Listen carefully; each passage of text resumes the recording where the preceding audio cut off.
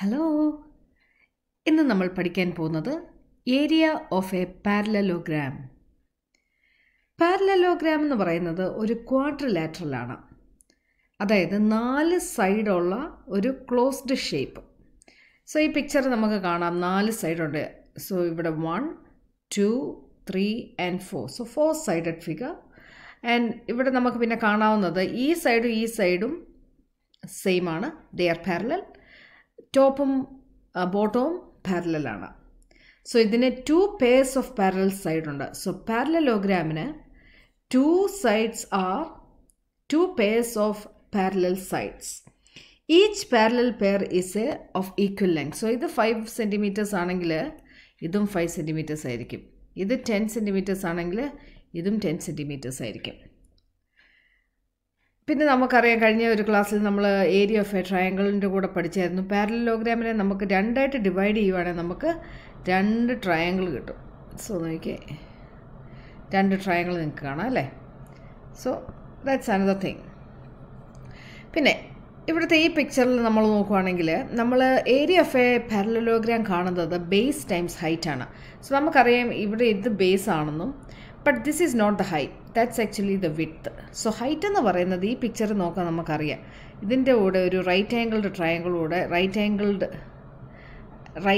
Angle that's 90 degrees നമുക്ക് കാണാൻ പറ്റും. So that is actually the height. So area കാണണമെങ്കിൽ base multiplied by height will give you the area of a parallelogram. So ഞാനിവിടെ ഒരു 2-3 problem ഇവിടെ ചെയ്തിട്ടുണ്ട്, നമുക്കൊന്ന് പെട്ടെന്ന് നോക്കാം.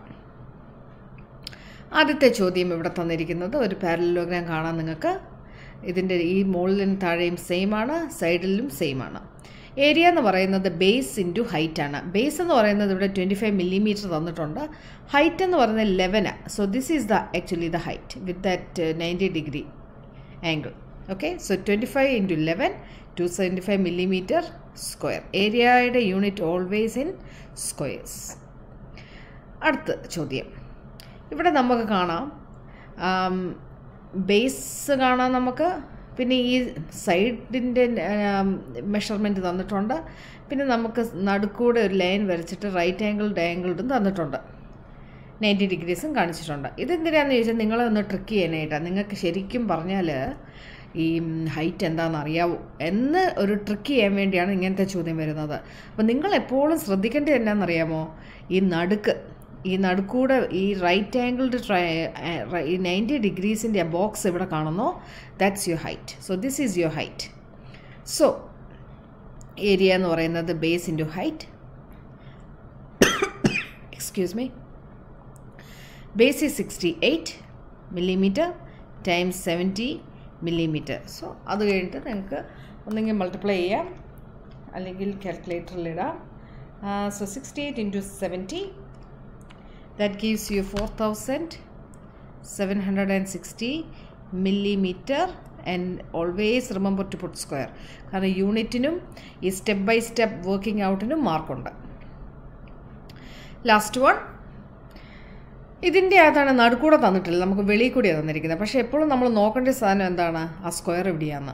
അപ്പോൾ സ്ക്വയർ ഇവിടെ വെളിയിൽ തന്നിട്ടുണ്ട്. സോ ഏരിയ എന്ന് പറയുന്നത് ബേസ് ടൈംസ് ഹൈറ്റ്. ബേസ് എന്ന് പറയുന്നത് എത്രയാണ്, 1.5 into 1.8. That gives you 1.5 times 1.8. That gives you 2.7, and it's given in meter, so meter square. So area of a parallelogram very simple ആണ്. ഒരു കാര്യം ശ്രദ്ധിച്ചാൽ മതി, ഇറ്റ്സ് എ ക്വാഡ്രിലാറ്ററൽ, അതായത് 4 സൈഡുണ്ട്. നമ്മൾ പിന്നെ ഇപ്പം നമ്മൾ ഏരിയയെ പറ്റി പഠിക്കുന്നതുകൊണ്ട് നമ്മൾ ആംഗിളിൻ്റെ കാര്യം ഓർക്കണ്ട. 4 സൈഡുള്ള ഒരു പടമാണ്, ഒരു ഫിഗറാണ്. പിന്നെ ഓപ്പോസിറ്റ് പേഴ്സ് ആർ പാരലൽ. പിന്നെ ഹൈറ്റ് എന്ന് പറയുന്നത് ഈ സൈഡ് ലെങ്ത് അല്ല, അത് നടുക്കൂടി ഒരു വര വരച്ചിട്ട് 90 degrees നിങ്ങൾക്ക് കാണും, അതാണ് നിങ്ങളുടെ ഹൈറ്റ്. ഇത് മാത്രം നിങ്ങൾക്ക് ഓർമ്മയുണ്ടെങ്കിൽ ഏത് പാരലലോഗ്രാം ക്വസ്റ്റ്യനും നിങ്ങൾക്ക് ചെയ്യാൻ പറ്റും. So thank you for watching. Please subscribe to our channel. Bye bye.